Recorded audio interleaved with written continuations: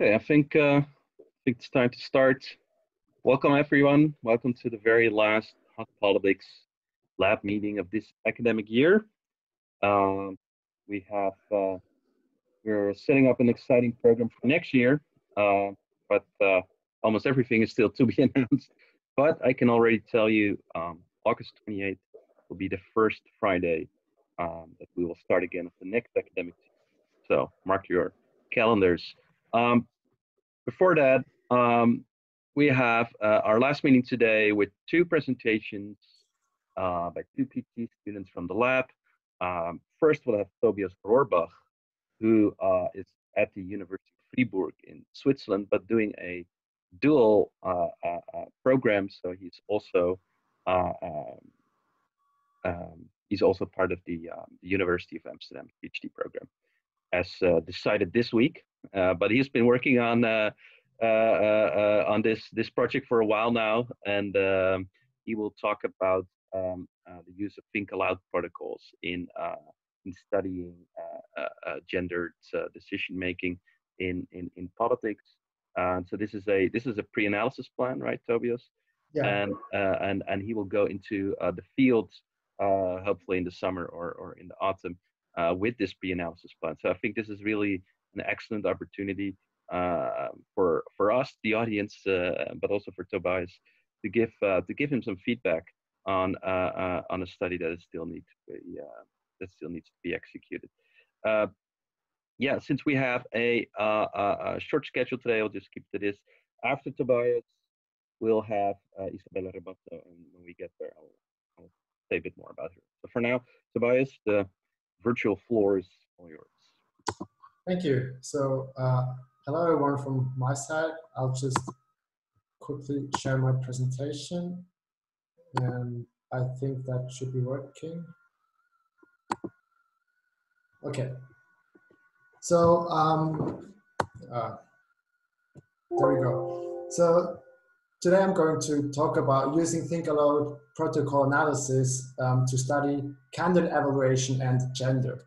I have divided my talk into two sections of sorts. So first I will introduce the think-aloud framework and then kind of transition into presenting a study design. So this is part of the pre-analysis plan that Gijs just mentioned, to kind of showcase how I think the think-aloud method can be applied in a concrete use case. So knowing what's going on inside voters' heads is of course one of the main goals of our discipline, but it's also notoriously difficult because how do we know really what's going on inside voters' heads at a given moment? So this slide here shows an overview of the methodological toolbox that is used to address this kind of problem. And what I did is I very heuristically and subjectively grouped the most prominent approaches along two axes. So the first axis is directness, or the directness with which a method accesses voters' thoughts, as in how much inferential work is needed to arrive at something that could be called a thought. Surveys are typically very direct in that they capture voters' thoughts by asking them what they think of a given candidate or issue, and then we get something in return in numeric or textual form, and we call that a thought, period. As a trade-off, however, we're often not very confident to what extent the information we get actually reflects the information we wanted to know in the first place. And this confidence in the obtained information represents this other axis, the x-axis. And here, more implicit measures, so approaches that I put to the right of this dashed line, are considered as providing more robust information that we can be more confident in.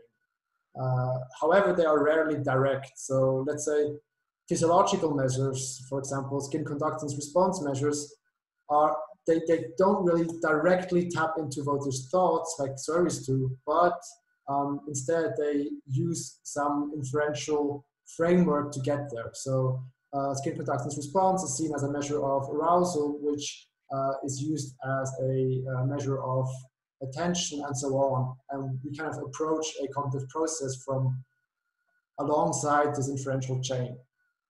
So what I'm going to do next is add the think-aloud framework method to this toolbox by discussing it in terms of these two axes. In terms of directness, think-alouds are, well, they're pretty direct, kind of like surveys. Participants are given a task and they're asked to think aloud as they solve that task. And so after quite some searching, I found like only a handful of studies which have explicitly implemented these think-aloud tasks in the domain of political thinking. But for example, Schreiner and Bernstein used think-alouds to study the way that students of political science use different information sources to develop a rhetorical argument for or against a specific policy position. Lusk and Judd are, at least to my knowledge, the only study that used think-alouds to explicitly study candidate evaluation by having participants view and rate several images on different scales and so on. So there's, in terms of directness, think-alouds are similar to surveys, but they're also different in that we don't only get a single shot at voters' thoughts, we get a whole stream of thoughts. And this stream only really becomes meaningful if it's interpreted within an inferential framework. So Erickson and Simon, the two, not fathers, but popularizers of the method, they kind of postulate that there is one big assumption that we kind of have to keep in mind. And this assumption is that the sequence of verbalizations on the report, so V1 to Vn, equates or at least approximates pretty well the sequence of information chunks that are being held in the working memory during the process of task solving. So when people think aloud, what they're actually doing, according to this framework, is they are continuously revealing the information chunks that they're currently holding in their working memory. And this assumption, although it's kind of generic, has caused quite a lot of frowning inside and outside the various disciplines.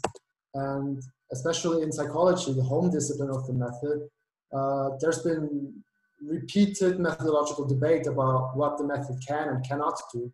And as a response, there's been quite some researching on the capabilities of the method. And much of the critique has kind of revolved around two problems. So the first problem deals with the reactivity of the method.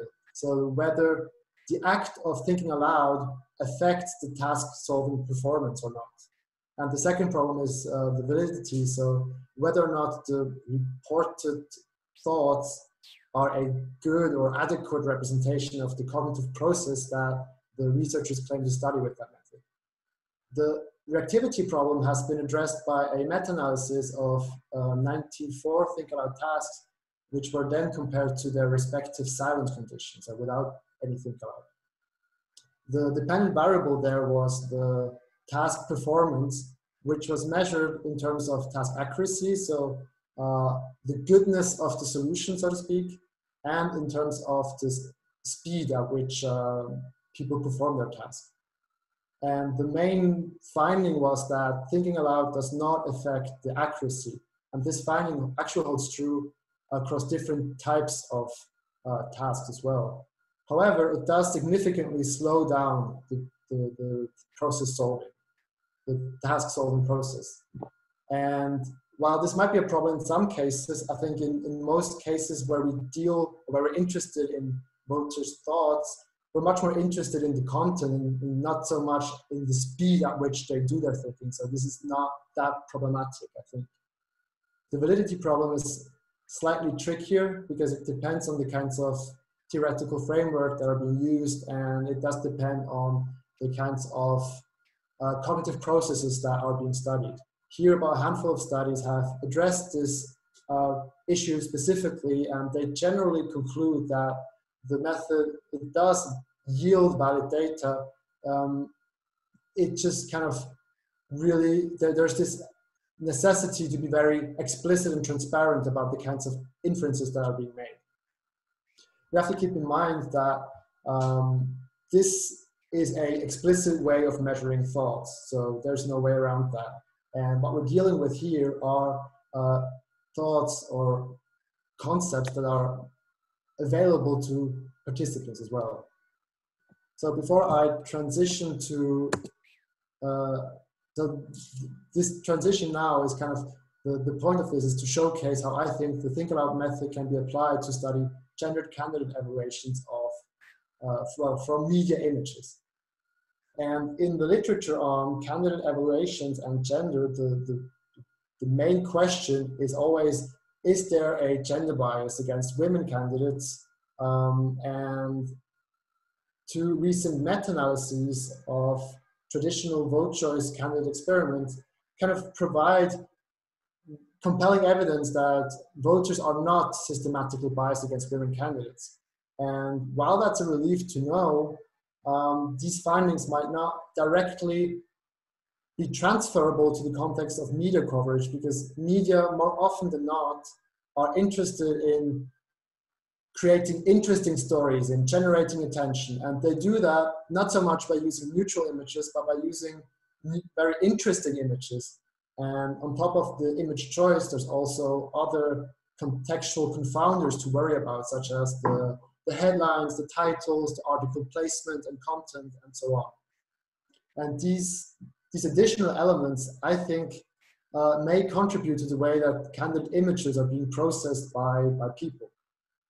So the reality of mediated candidate images might look quite differently from the more neutral candidate images that we look at in a controlled lab setting. But this is why I propose to kind of take a step back and approach this question from a think-aloud perspective, where we look at the voters' thoughts while they evaluate mediated women and men candidates. Before I present the study design, I'd like to make some theoretical clarifications or just some background. And my main idea is to embed the think-aloud framework in Lodge and Tabor's dual process model of political evaluation. And in line with their model, I see the evaluation process as starting with an external event, which then triggers a series of unconscious processes such as hot cognition, effect priming, effect contagion, etc. And these unconscious processes then determine which mental concepts become available as considerations in the working memory. And they're available for further explicit processing. And these considerations are what, from a think-aloud perspective, I would call thoughts. And I think of these thoughts as being this stream of activated concepts that are available in the conscious working memory. And in line with Lodge and Tabor's model, these thoughts have both a semantic component, so they have a core content, what the thought is about, and they have an affective component, so a negative, positive, ambivalent kind of valence component. And lastly, I'm interested in evaluations, but less interested in the actual explicitly reported outcomes, such as a reported competence rating or vote choice. And I'm much more interested in how people rationalize these outcomes and how they actively make sense of their own evaluation. So based on this kind of background, I'll present the study design. And this, as Gijs mentioned, this is a pre-analysis plan that I'm currently working on. So the data collection is scheduled to begin later this fall. So there's still some time to incorporate feedback. If you have any suggestions, I'd be very happy to hear about them. And the design consists of two main think-aloud tasks. So this slide here shows the first task. After a warm-up phase to familiarize participants with the think-aloud procedure, the first think-aloud task is for them to look at 6 candidate images and then think aloud about what that person in the image is like as a politician in real life. So participants here, they're instructed to be very accurate, very descriptive, as they infer the political profile of the people in the images. So this first task kind of focuses on the earlier part of the evaluation process, and is interested in looking at what concepts are being activated in response to an event, let's say a mediated candidate image.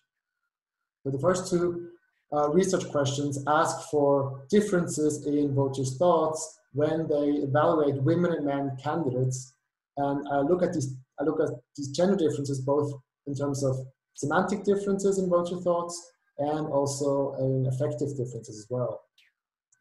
Research question 2 then tries to inductively tease out differences between voters' thoughts when they evaluate neutral images and when they evaluate contextually rich mediated images. And for this comparison, one set of women and man candidate images that I'm showing is more neutral, kind of similar to a lab setting, so no additional context information except the image itself. And the two other sets are exploratory images that kind of mimic actual media content. So these exploratory images follow, well, they're kind of chosen based from a set of about 10 exploratory sets, and each participant sees 2. And they follow this theoretical sampling logic where one theoretically interesting criterion from media coverage, let's say a headline, is chosen and explicitly foregrounded in these images. Yeah, let's say sexist headlines, but it could also be candidate attractiveness, for example. After a filler task, participants are then asked to perform a second think-aloud task, which focuses on the latter part of the evaluation process, so on the whole rationalization process.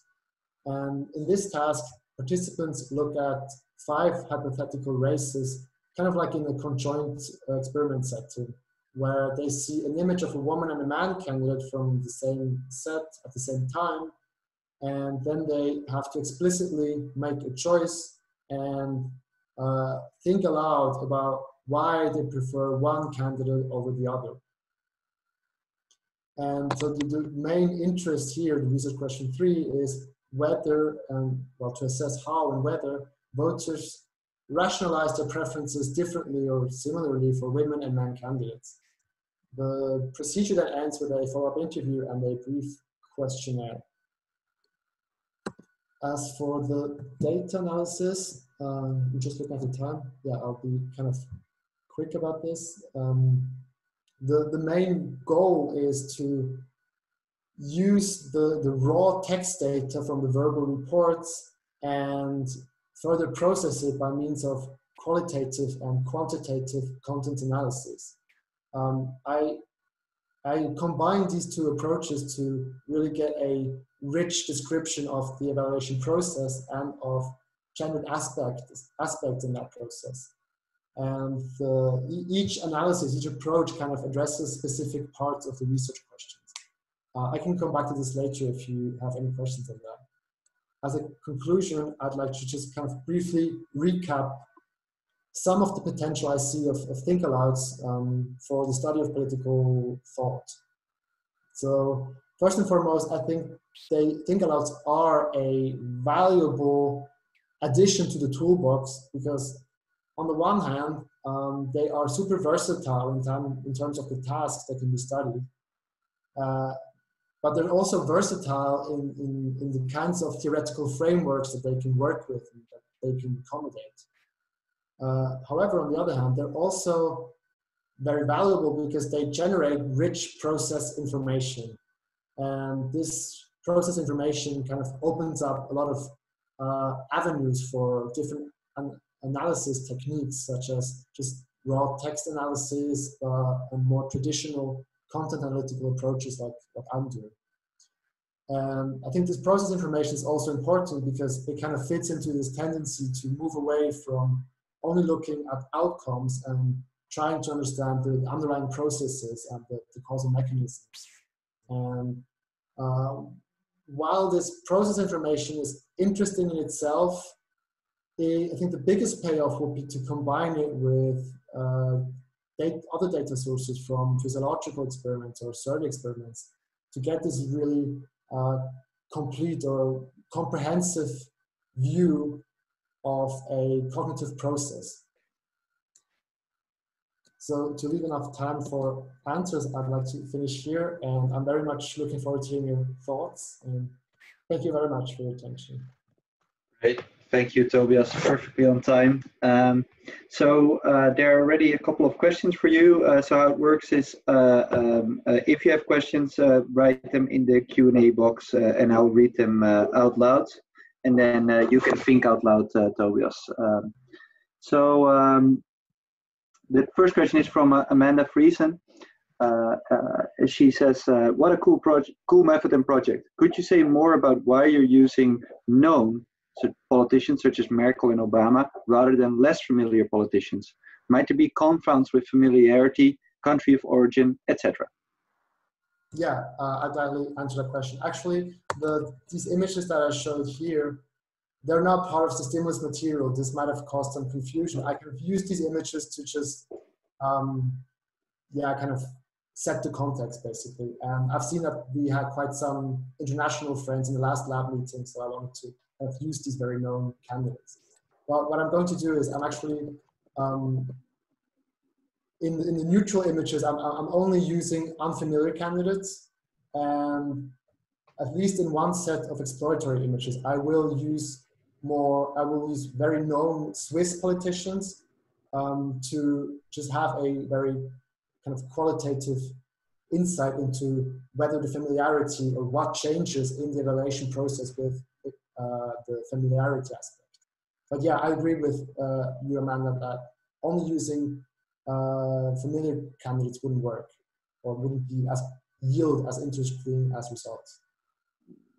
Maybe it's a question of clarification from me, not from Amanda, but if you show people unfamiliar politicians, you ask them to think aloud. Mm-hmm. Aside from, so you're using that to pick up the stereotypes and not evaluation of that politician, right?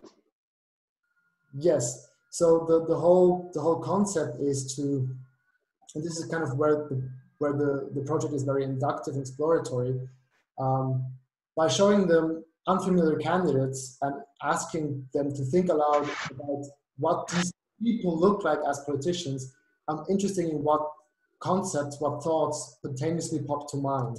So it could be that, for example, for women candidates, people try to, or participants, they think of personality traits much more than specific policy statements when they describe the politicians or when they infer the political profile of that person. And maybe for men candidates, this is just a naive assumption. Maybe they say things like, I think he's very big on military policy or whatever.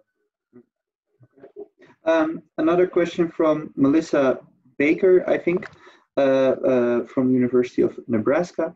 A question for you, Tobias. Is there a way to tease apart a person's already existing gender biases and the gender biases that come to consideration when evaluating candidate images? This might be more of a directed bias in the treatment groups. So does it matter for your study goals to tease apart these two components? I think it does matter. One idea was to kind of pre-select for extreme people with like extreme attitudes and some with lesser extreme attitudes, and then kind of see if there's any differences in how people evaluate or in how much gender reference they make, for example, gender-related thoughts they have. I decided against that because it was kind of impractical for different reasons. But what I'm going to do is add measures that kind of look at gender identity and identification in the post-treatment questionnaire to be able to at least kind of control for that or run separate analyses to look whether there's something happening there. Okay. Next question from Marieke van der Velde, from also affiliated with the lab and working at the VU University. Dear Tobias, this is it's a long question. I'll try to break it up for you. This is an exciting research plan. I think the approach of Think Aloud is really innovative and gives us deeper insights into the black box of candidate evaluations. I have two questions about the implications of your design. Let's start with the first. You seem to suggest that in a Think Aloud task, you can tease out the content, which you call semantics, from affected parts. There's plenty of literature, amongst others framing literature, that shows that your connection to an issue or candidate steers the type of words you use to describe an item with. How will you deal with this?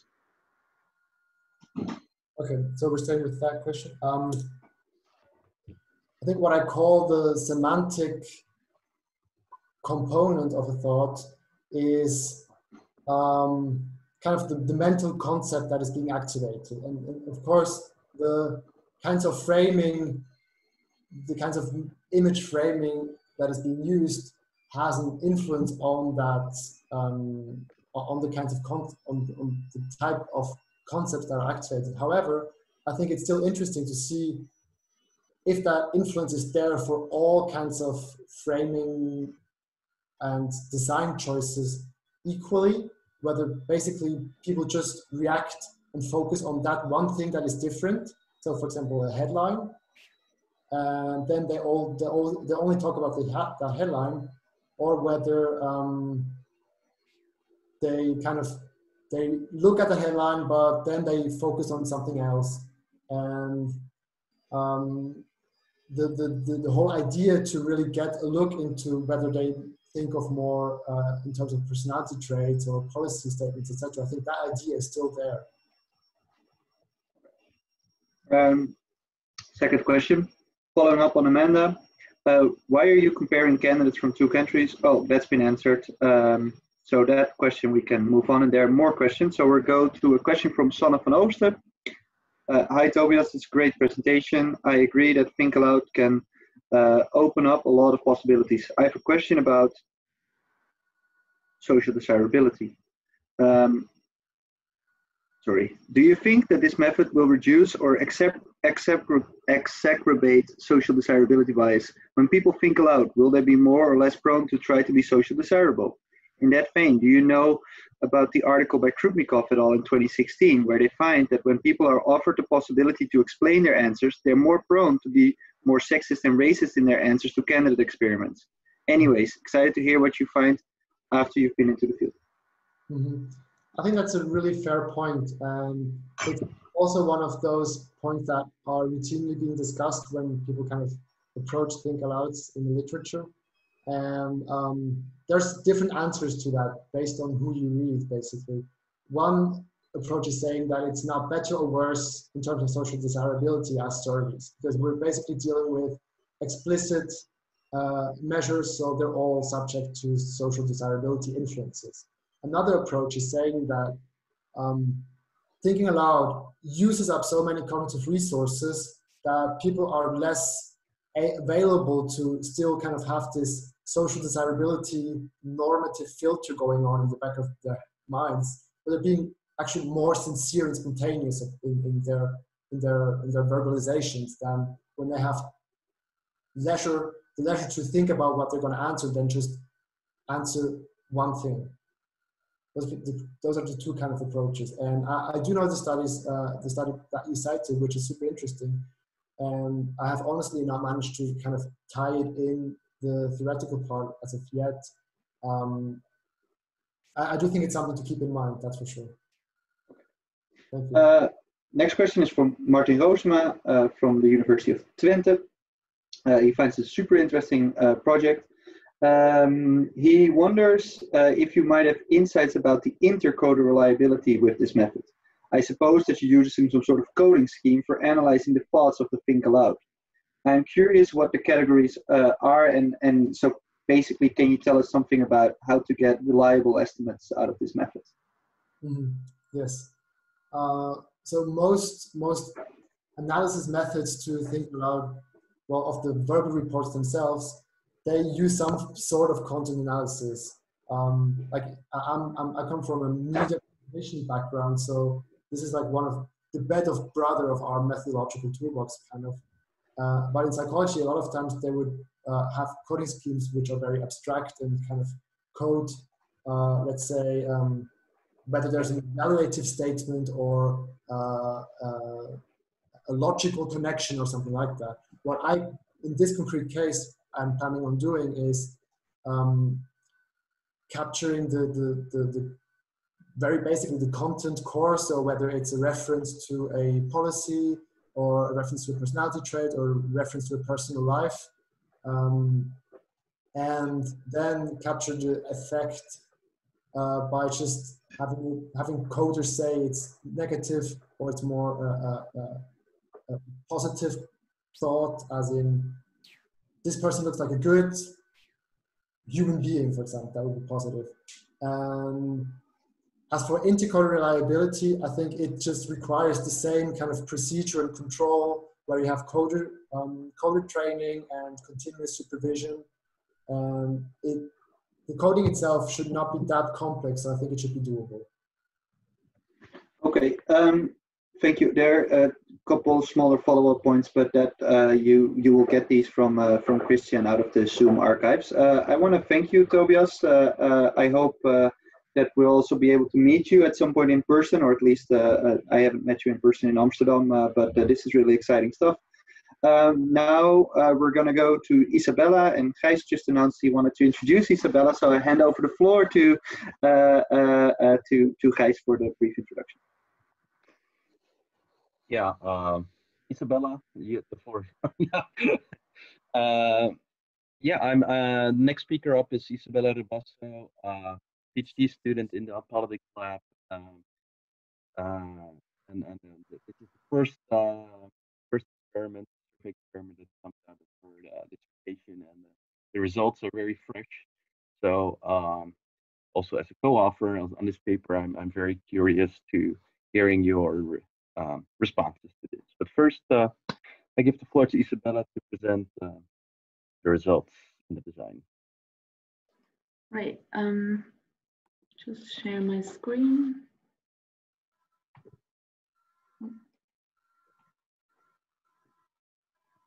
Okay. Thanks, guys. Yeah, as I said, this is the first paper of my dissertation. I think a few of you have seen the pre-analysis plan and different versions of the pre-tests of this, so it's really exciting to be able to present the results to you. The paper is now called Politics of Pointing Fingers: How Appraisals of Certainty, Control, and Responsibility Shape Emotional Responses to Politics. And I think I can keep this part short. I don't think I have to do a lot of convincing to this audience that emotions are important to politics. They are used by politicians strategically to mobilize and persuade voters and to shape political judgment. And they do, in fact, mobilize and influence our political judgment and information speaking, for example. And both in public discourse and in the literature, a lot of attention has been paid to the role of anger and fear in politics. And they have largely opposing consequences on political judgment. So for instance, anger mobilizes, it increases political participation, it makes us more biased information processors, it's involved in the process of motivated reasoning itself. It leads to increased out-group derogation and social polarization, whereas fear does the opposite. It motivates deliberation and it makes us, you could say, more open-minded. It increases information seeking about politics. Now, why is this the case? A lot of the studies that have been done are somewhat more or less loosely based on cognitive appraisal theories. And cognitive appraisal theories say that we evaluate situations based on 6 appraisals: pleasantness, anticipated effort, attentional activity, certainty, control, and responsibility. And before I explain what they are and how that works, the appraisal tendency framework then adds to that and argues that these appraisals are not only the causes, but also the consequences of emotions. So the way that we evaluate a situation influences our emotional state. And as long as we are in that emotional state, we evaluate even unrelated situations after in line with the appraisals that cause the emotion or that are related to that emotion. So for instance, anger comes about when a situation is certain. So when we know or when we are certain about the causes and consequences of the situation. Both anger and fear, I don't think I have to explain that too much, are unpleasant. So come about from a situation that is unpleasant to us. Anger is also a high control emotion. So control refers to the fact or refers to an evaluation of preventability, one could say. So whether we feel like we have or had control over the situation and how it developed or will develop. And last, other responsibility refers to whether we can attribute responsibility to either ourselves or someone else. So in anger, responsibility is attributed, or it comes from a situation where responsibility is attributed to someone else. If we, for example, attribute responsibility to ourselves, we feel shame. And fear has not only opposing consequences, as I said before, but also opposing causes. So fear is an uncertainty emotion, so it comes from an appraisal of low certainty and of low control over the situation. And responsibility theoretically should not necessarily play a role in fear responses. And from this framework, as I said, these are not only the consequences, the causes, but also the consequences. So, for example, the fact that angry people are more biased reasoners could come from the fact that they already feel quite certain about their positions because it is a high certainty emotion. The social polarization that is a consequence of anger could be said to come from the appraisal of other responsibility. And fear, for example, is a high uncertainty emotion. So we want to increase our certainty about a topic that makes us anxious by seeking out more information. Now we can study the consequences of anger and fear by, for example, experimentally inducing emotions, and many have done so before me. But the problem with that is it doesn't tell us anything about what makes us angry or anxious about political issues and why sometimes people feel angry and sometimes they feel anxious. And we could also study it observationally. Here, the problem often is that anger and anxiety are highly correlated, which is a problem because theoretically we know that they should come from opposing appraisals and they also have opposing consequences. Another branch of literature has largely focused on blame as a cause for anger, but again, theoretically, we would assume that certainty and human control play a role just as much as responsibility attribution does. So in this paper, we want to find out how elites and how they speak about an issue can influence emotional responses to politics. And specifically how appraisals of certainty, human control, and responsibility shape anger and anxiety responses, fear and anxiety used a bit interchangeably, to politics.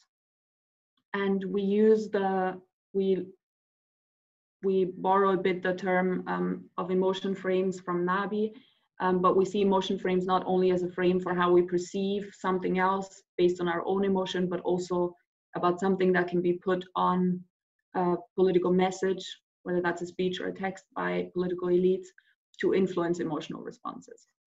And here we argue that if a text, for example, includes high certainty or emphasizes high certainty, emphasizes these appraisal dimensions, then this is an emotion frame that is intended to elicit certain emotions.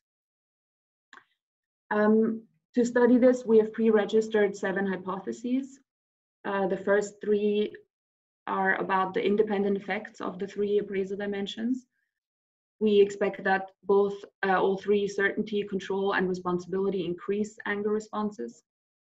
And we expected that anger is highest when certainty, control, and responsibility are high. And this is what we call an anger frame. And then we expected that high certainty decreases anxiety and that high control decreases anxiety, or the inverse could be true, that high uncertainty increases anxiety and low human control or high situational control increases anxiety. And that in an anxiety frame, which is when both certainty and control are low, anxiety is the highest. We studied this in a survey experiment. We pre-registered the experiment, the hypotheses, on the Open Science Framework. And we had a sample of roughly 1,800 respondents that were sampled by Dinata in the Netherlands. And to independently manipulate the 3 appraisal dimensions led us to a 2x2x2 factorial experiment. That meant that we had 8 different frames, and in each of them, certainty, control, and responsibility were either high or low. In the case of responsibility, because responsibility doesn't matter for fear, and we are not interested in shame in the study, responsibility is either present, so either a responsible actor is named or no responsible actor is named.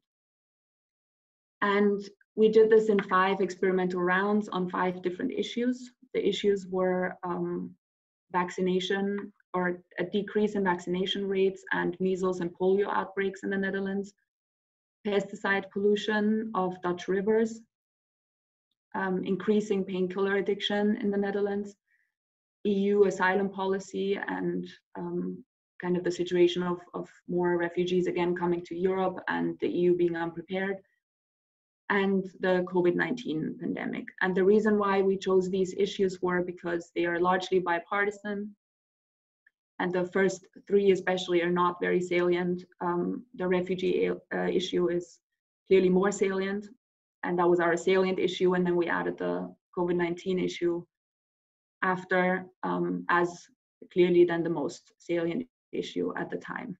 We collected this data about 2 weeks ago. And then also it was important that these issues are largely bipartisan. So the first 3 are, I think, clearly bipartisan. The EU issue, we tried to make it bipartisan by only talking about how the EU is unprepared, but not giving any specific policies of how they should be prepared. And the COVID-19 issue was more about the Dutch response to the pandemic, so could be seen as more partisan, but we'll see how these issues differ later. The protocol was that we measured some basic demographics, political interest, knowledge, and orientation. We included 2 attention checks, and we excluded participants who failed them after warning, I should say. So we gave them a bit of leeway, and the 1,800 respondents are the ones that passed the attention checks.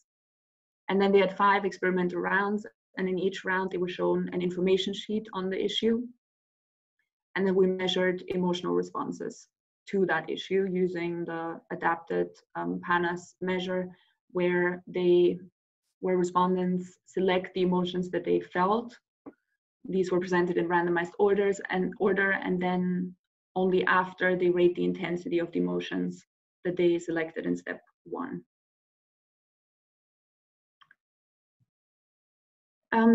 The experimental stimuli looked like this. It always had a title and a base sentence that were constant across conditions. This is the issue of vaccinations. And then they were shown 3 statements that were either high or low in the appraisal. And for example, in the certainty appraisal here, it either says, the high certainty statement says that the decreasing vaccination rates have led to a doubling of measles and polio cases, and the low certainty manipulation said that it is unclear whether the 2 are related. And in practice, it looked like this. So they were very simple. We pre-tested them twice, once in Dutch and once in English. And after the first round, we added these questions to make it even more clear what these statements are about. And for the non-Dutch speakers, the questions are, what are the consequences? Is this preventable, and who is responsible? And then one of the treatments. Now, let's get to the results. This is the distribution of the dependent variable anger. You can see the means per issue are between 4 and 10 on a 100-point scale, so they're very low, and that is largely caused by the fact that there are many 0 responses, which also you can see in this graph clearly. But there is substantial variation nonetheless. And if we zoom in on the people who selected anger, we see that there is actually quite some variation in how they responded. And if they chose anger, then the mean of their intensity was, yeah, let's say around 35 overall. So the first task of this study, as I've mentioned before, was to try and manipulate anger and anxiety separately. And I think we were able to do that quite well, or surprisingly well, it was a surprise to us, because the two were either not correlated or negatively correlated, which is good for our further analysis. And to the results of hypothesis 1, so here we hypothesized that each one of the 3 appraisal dimensions would influence anger responses. What we see, however, is that anger responses are largely driven by responsibility. We find no effect of responsibility in the refugee issue, and I'm happy to talk about why I think that's the case. And same for certainty, we don't find any effects, but we do find an effect for the refugees issue. Control across all tests, really there's no clear pattern how that affects emotional responses. Right, and what maybe one more thing, what you see here is by issue, and then you see the pooled sample in yellow. And then next we tested the anger frame, so that is when all 3 are high. And here we see again that yes, in the anger frame condition, the anger responses are higher than in the other conditions. But if you look at the coefficients are about 1/3 smaller than in the past test, which leads us to believe that this is largely driven by responsibility, and this in the end is just a bit of a messier estimate of the responsibility coefficient, and that the others don't really do much, and they definitely don't reinforce each other. So that's quite clear. And what about anxiety?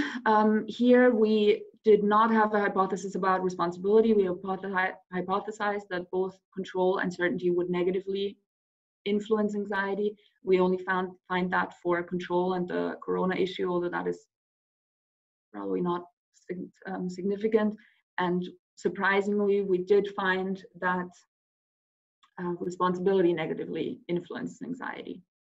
So if responsibility is not mentioned, people are more likely to say they are anxious, whereas if responsibility is attributed to an actor, they are less likely to say they are anxious, more likely to say they are angry.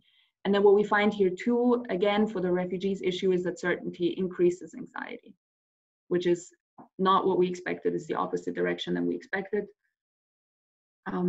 But again, happy to talk about that later. And for the anxiety frame, we find pretty much the same. The anxiety frame, so that is when certainty and control are high, doesn't really do anything, and has a negative effect even in the refugees issue.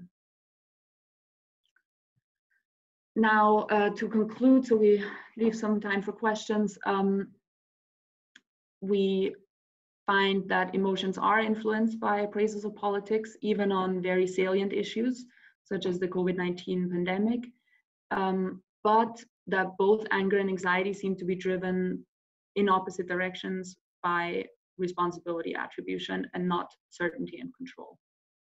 And that also this likely does not work on highly polarized issues, which is the refugees issue. And here I expect that the positive effect of certainty means that the emotions that we already have, whether that is fear or anger, are reinforced by high certainty on this particular issue, because it's way more polarized and more salient than the other, but especially more polarized than the other issues.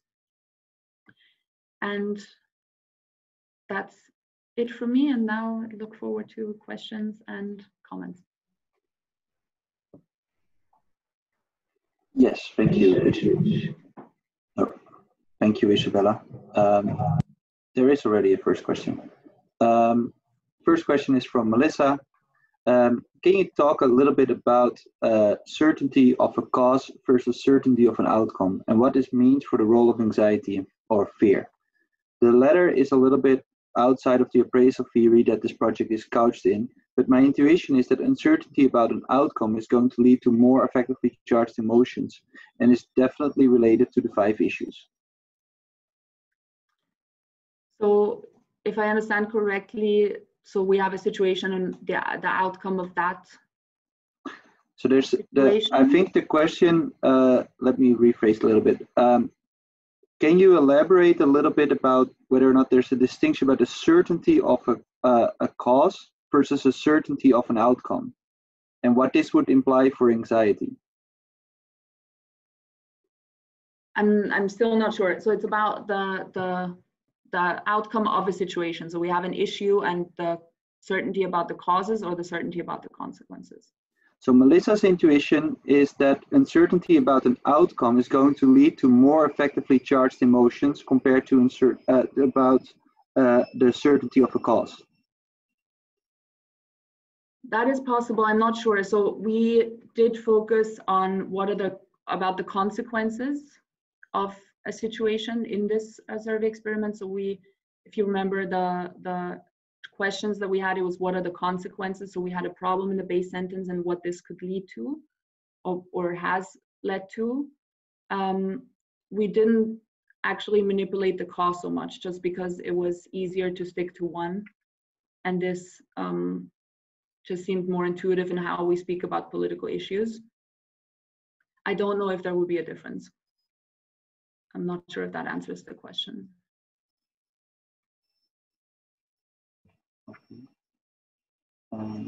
Other questions? Yes, there's a question from Patrick Stewart. This is wonderful research. Could you do a post hoc probing to consider whether there are differences based upon political ideology and sex and gender in the appraisal process, especially given research on emotional responses with both? What are your thoughts as to potential differences with either or both? I could do that. So what we did in this study, I didn't mention the controls that we used in all these analyses. So we did control for political engagement and gender. And we find at least no consistent main effects of any of them. So sometimes we do find gender effects. I'm not sure in which model, but some effects that were surprising to me that, on the vaccination issue, women were more likely than men to report anger. Maybe that is because the issue is closer to some women, especially if they have children. I'm not entirely sure. I think it would be extremely interesting to see how the appraisals differ, or how the appraisals work differently by gender. I haven't done it, but I could do that, yes. Could you speculate what then the difference would be? Well, I think especially certainty would be an interesting one. So there's some work that suggests that women speak with more uncertainty language. They are more uncertain, or tend to be more uncertain. So certainty could have a stronger effect for women if men tend to speak with more certainty, or maybe potentially think with more certainty about political issues anyways. Then maybe there's no effect there. That would be my only kind of ad hoc hypothesis. The other ones I'm not so sure. I mean, with responsibility, it could be stronger for men who tend to be more conflict seeking, less for women who tend to be more conflict avoidant. I think it would be really interesting to look at this. Yeah. Next question from Marieke van der Velde. Happy to see the project with some data now. I have a question about the results and the front end of how you started the presentation. What are the implications of these findings for our understandings of politics or political evaluation? So I think now the literature is a bit split in either looking at the elites or looking at the consequences, but we don't know much about how it translates. So I think the big implications are that when we study elites and we study how they use things like certainty in political speech, then we know the implications of that if we know that this actually has an effect on emotional responses. Okay, great. Next question from Martin Roosma. Hi Isabella, my compliments for the clear presentation of this project. My question links up to the previous one. I wonder if you speak about certainty or control or certainty, who is the object? So for control, is this about control for the person that experiences the emotion, or control by the person or organization held responsible, or the control or some damage in society at large? I really like that you make such a good use of truly psychological theory on emotions, which few do in political psychology. Yeah, I think that's a really good question. So the appraisal tendency framework, I think, would say that even if the appraisal of the situation is not about my personal control, then what I evaluate after is about my personal control. So for example, a high control emotion like anger could influence, let's say, political efficacy if I feel like I have control to change politics. So it translates from an appraisal of a different situation to my judgment of another situation. And then there was a different part of the, about control and responsibility, or control and the other parts, right? Is that correct? Yeah. So I think the null findings when it comes to control could have something to do with the fact that we manipulated control, as in, do humans in general have control over this?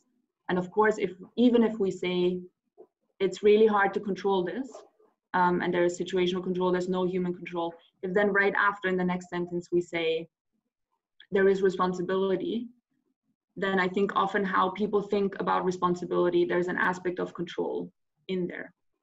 And especially if they trust the information sheets that we give them, which we hope, then us saying that someone is responsible could also have an aspect of human control in them. So I think that is something that could explain the null findings with control. And I'm not super convinced that with a different setup, maybe you would find, or I am not super convinced that in any setup you wouldn't find an effect for control. I think a lot of what we know about the consequences of anger suggests that control does play a role. But I think if you mention responsibility in kind of the same, in the setup, if you have control and responsibility, then control might be a bit overshadowed by responsibility. Thank you.